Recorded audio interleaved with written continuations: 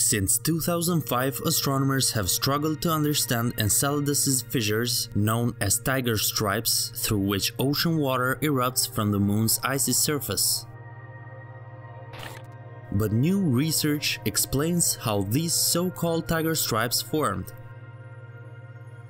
These stripes, about 35 kilometers apart, are located only at the moon's south pole, and they are unlike any features found on other icy moons. What makes them especially interesting is that they are continually erupting with water ice even as we speak. Scientists have developed computer models to investigate the physical forces acting on Enceladus that allow tiger stripe fissures to form and remain in place.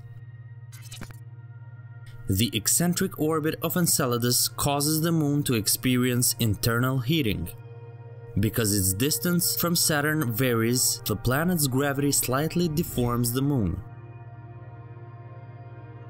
This process creates heat and keeps it from freezing completely, and that's why Enceladus can maintain liquid water underneath its icy crust. This gravitationally induced deformation is felt most strongly at the poles, where the ice is thinnest. During periods of gradual cooling on Enceladus, some of the moon's subsurface ocean got frozen beneath the caps.